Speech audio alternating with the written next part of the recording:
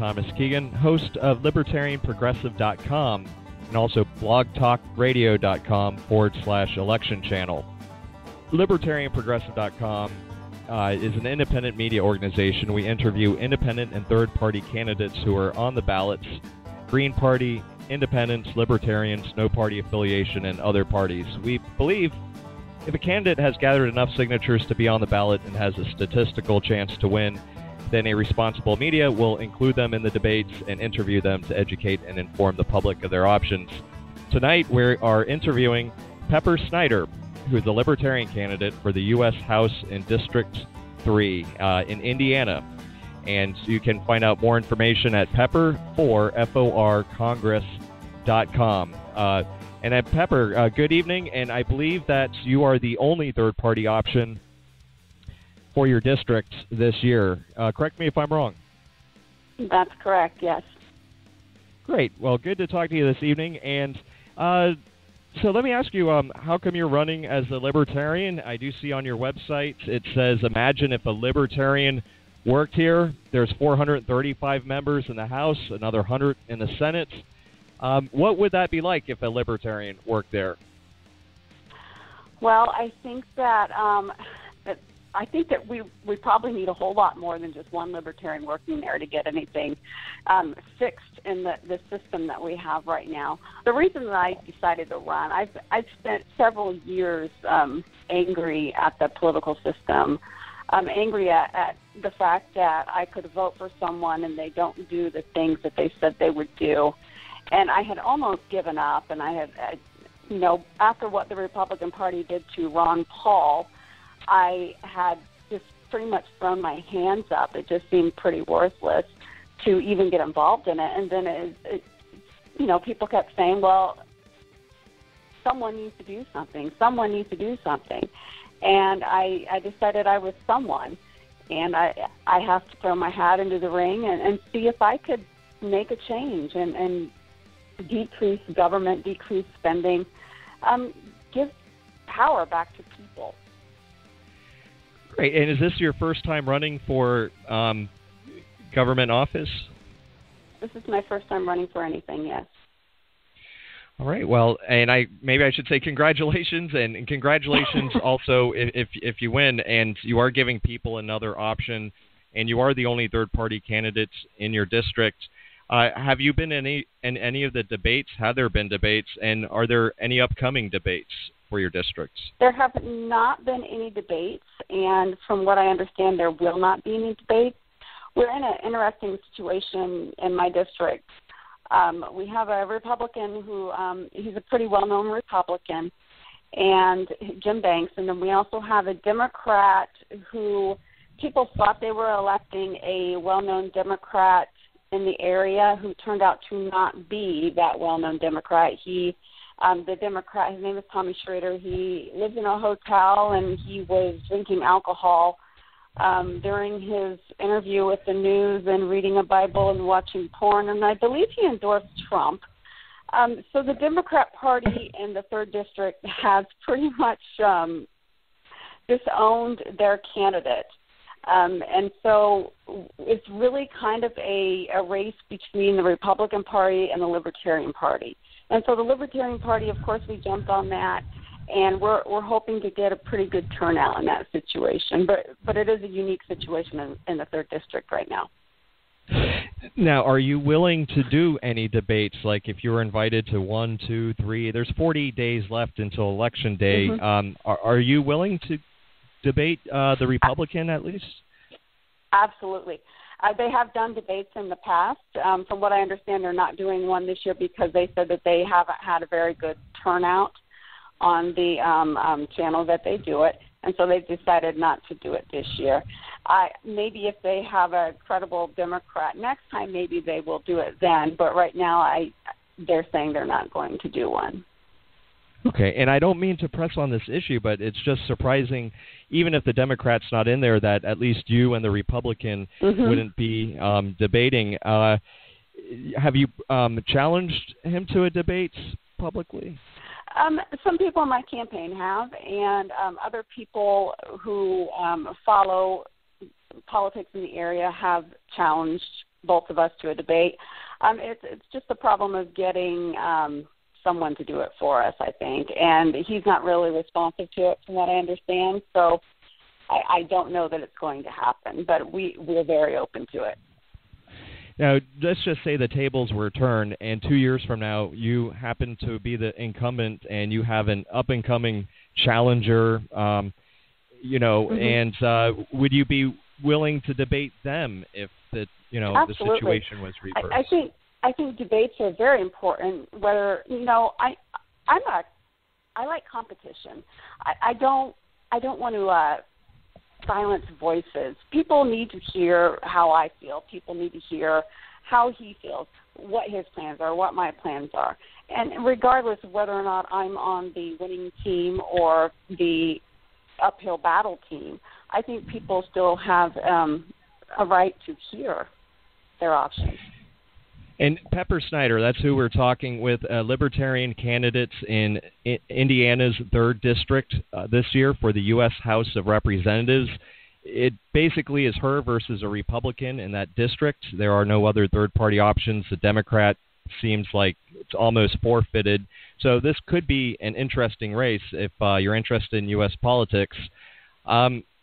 We're going to get to the issues real quick on your website. And again, your website is pepper4congress.com. Actually, let's go to that right now. I'll just read them off real quick and you can expand on them. But you have the Second Amendment, government spending, jobs, non-interventionism, against the NSA Patriot Act, corporatism, immigration, and audit the Fed, criminal justice reform, medical cannabis, marriage equality. How about let's start with non-interventionism, and you could explain also that it says here you were in the Army as well. If you could explain what your vision is for the U.S.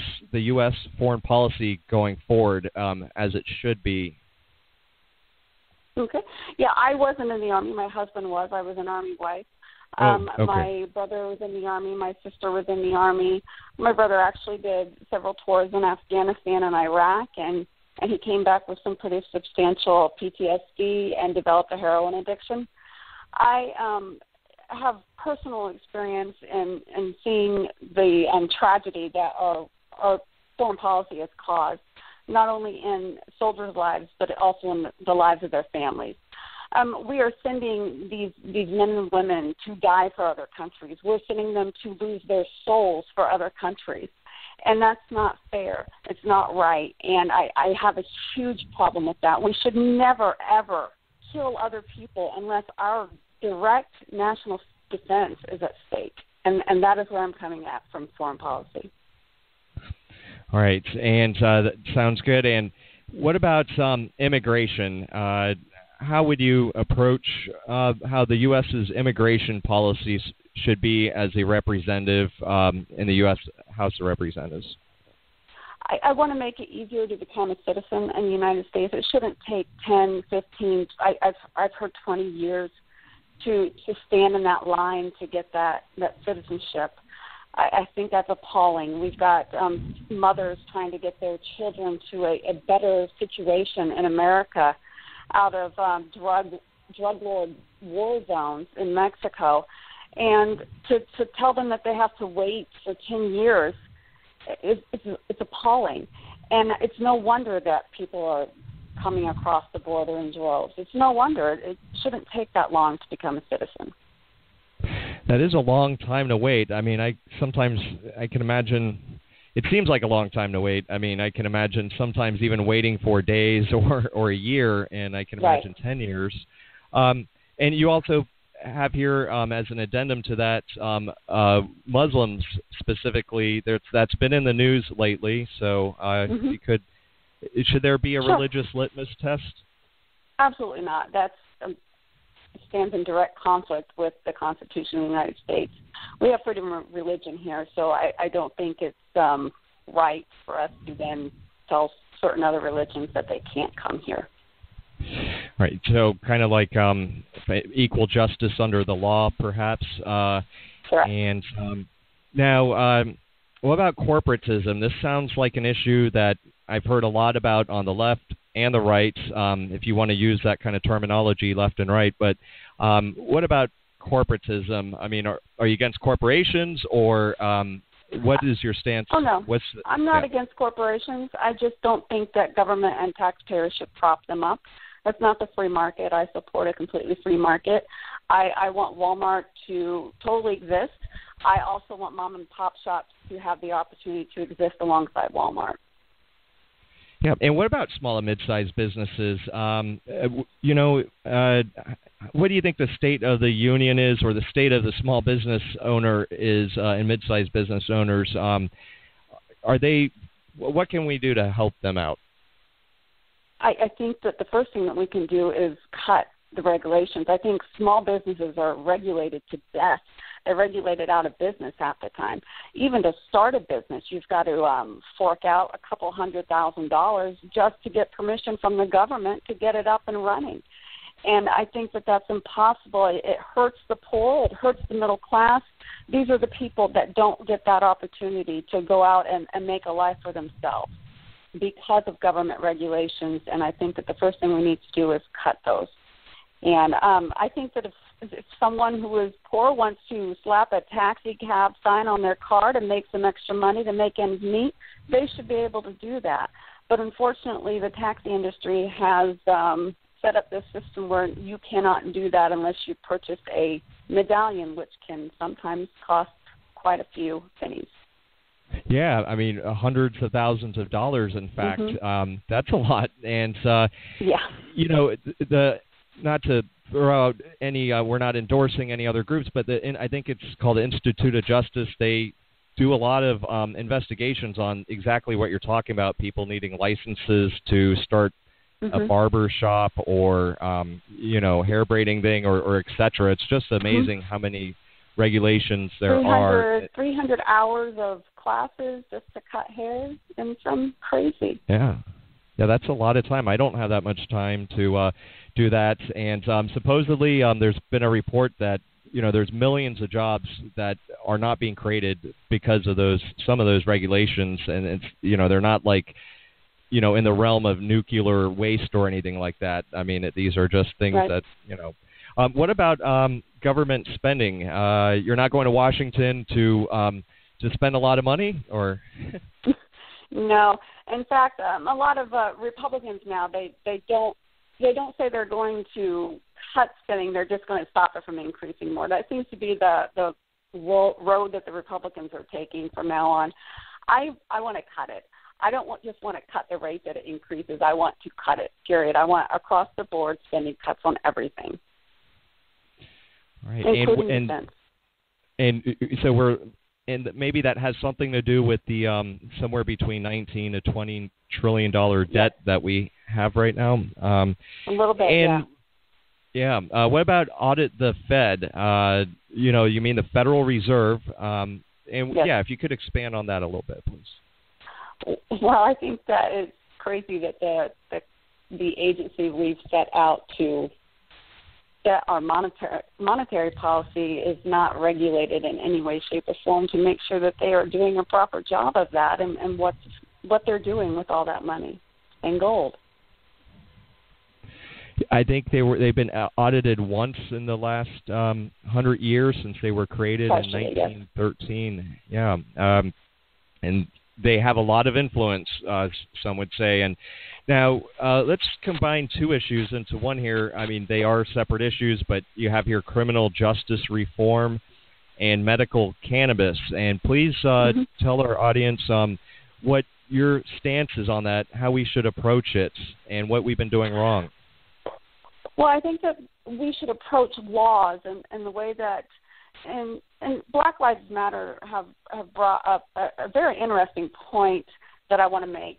If you're not willing to kill someone over a law, then it shouldn't be a law.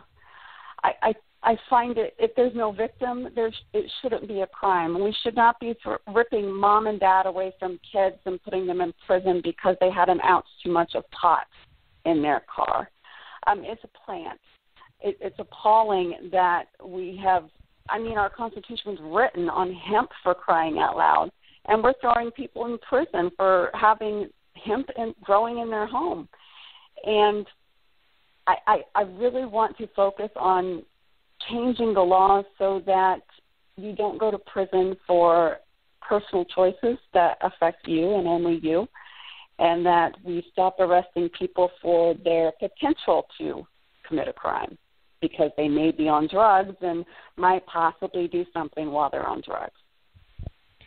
And again, if people want to find out more information about Pepper Snyder, who we're interviewing right now, it's pepper4Congress.com. She's running as a Libertarian for the U.S. House of Representatives this year. She's going to be on the ballot November 8th, about 40 days away, for Indiana's 3rd District, again, for the U.S. House.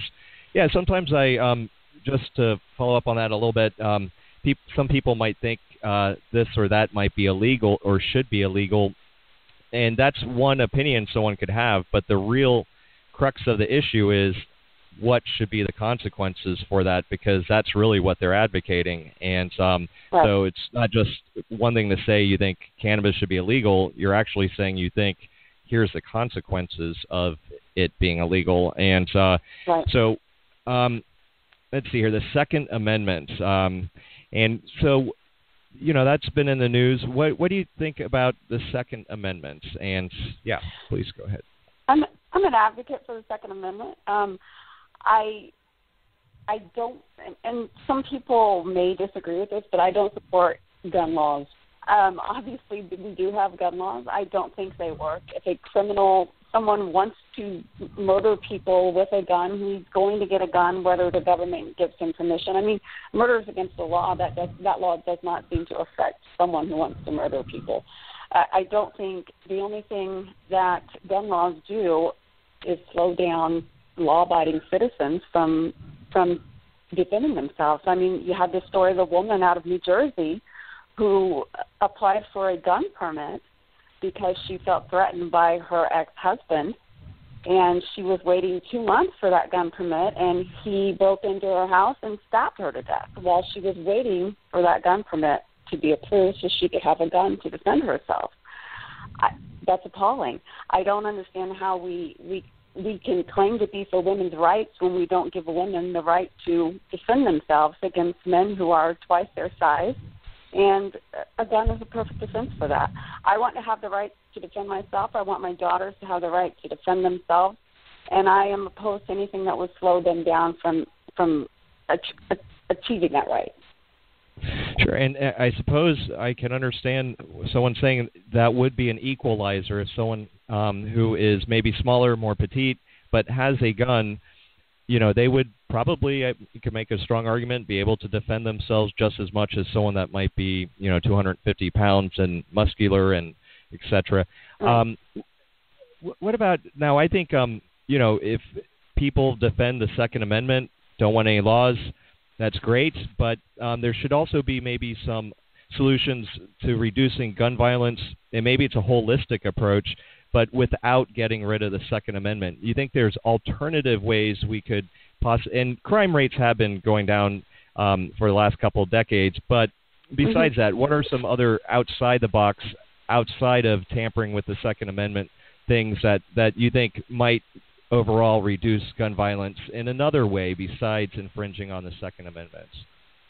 Well, I think one thing that we can do is we used to train kids in school how to properly use a gun and that they are dangerous. We have kids who've never been around a gun, and then when they are around a gun, which can happen, they don't know how dangerous it is. They don't know how to handle a gun, and they don't know how serious the consequences can be if something goes wrong while they're handling that gun.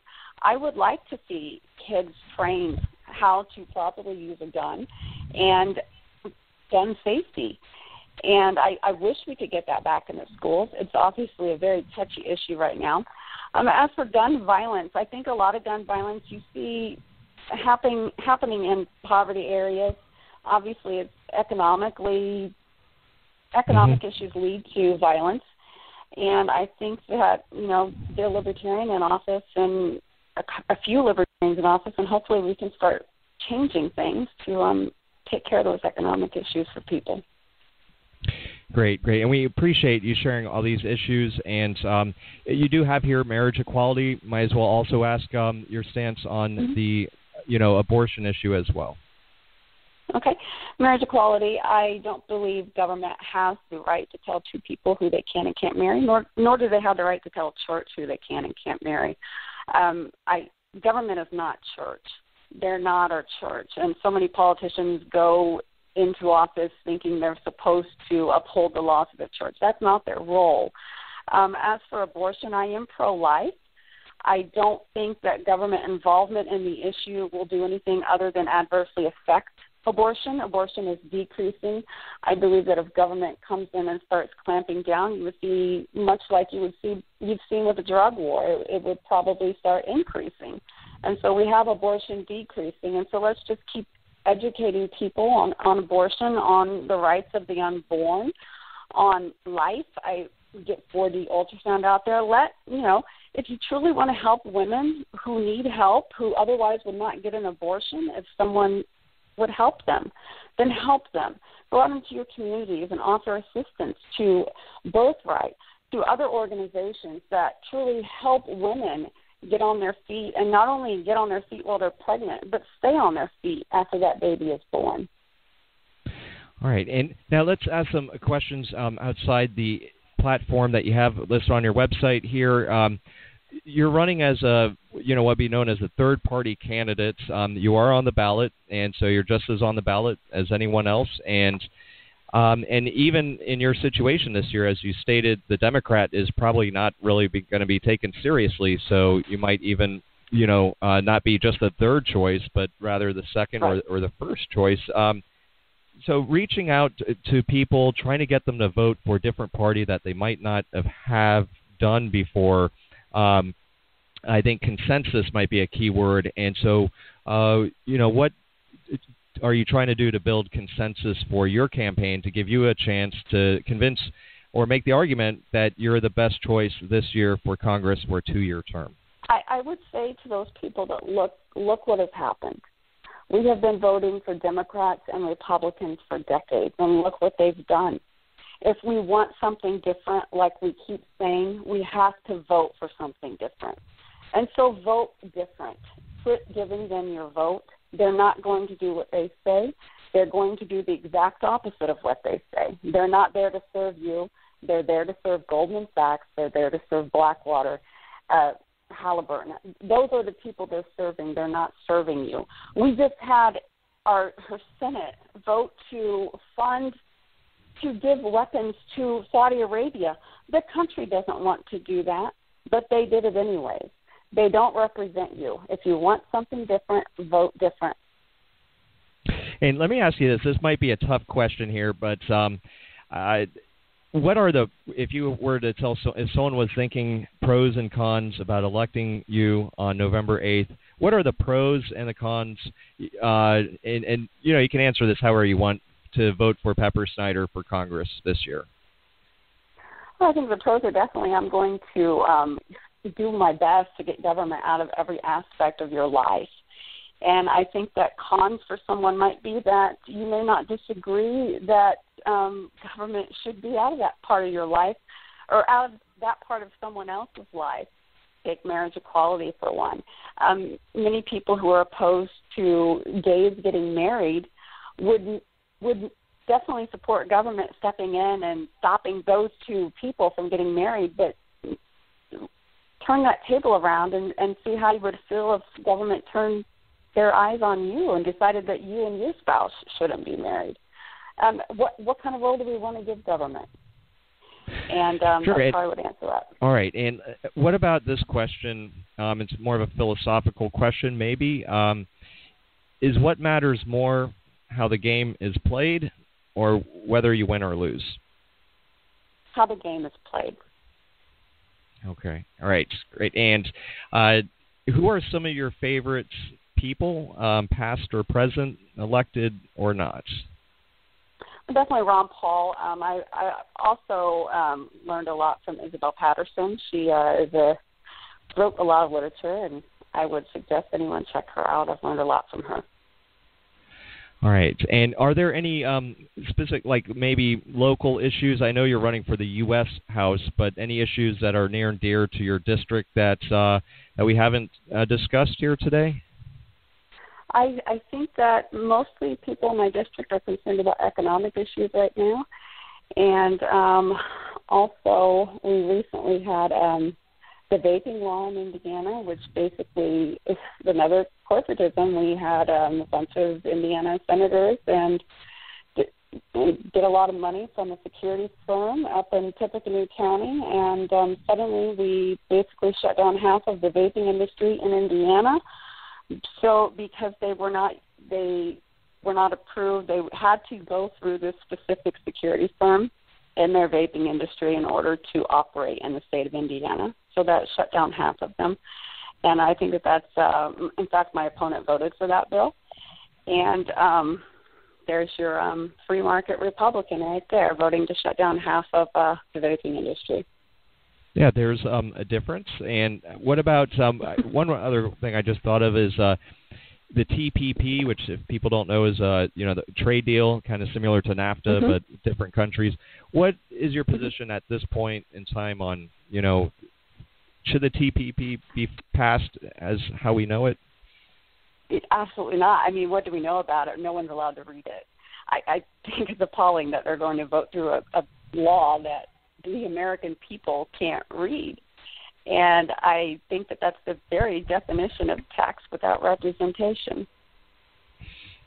Interesting. And have you heard Democrats, support? I mean, I know you already probably have the Libertarians. What about what kind of support are you getting? Republicans, Democrats, Independents? I'm getting an overwhelming amount of support from Democrats and also Independents, and definitely a lot of Republicans who are just fed up with the system. And I definitely see them kind of leaning more towards libertarianism lately, and I hope to see a lot more of that. Great. And any other upcoming events, Pepper, before we end the interview today? Yes, I'm actually doing a candidate forum here coming up pretty soon in Columbia City, and then I'm also going to be on the news on the end of October, the 29th or the 30th, I believe, and I'll be on the morning news for an hour, I believe an hour, I'm not sure. Right, and for people listening, you'll be able to re-listen to this interview at libertarianprogressive.com. This interview we've been doing with Pepper Snyder, Libertarian candidate for the U.S. House of Representatives, District Number 3 in Indiana. She's going to be on the ballots, and the only other option, basically, besides a Republican, there's a Democrat, but almost forfeited. So, a real interesting race here in U.S. politics this year. Well, any other final words of wisdom for our audience, Pepper? And we appreciate your time today to share with our audience what's happening in your state. I would just like to rehash over and over again that if you want something different, then you've got to start voting different. And please contact us and let us know if there is a debate ever going to happen in your area before November 8th. We'd be really interested in doing that, and we'll do an update to this interview and put a link to that. So just let us know about that. But, well, thank you so much. We appreciate it, and I hope you have a nice evening, and good luck in your campaign. Thanks for taking the time. Thank you. Appreciate it. Thank you. Bye-bye.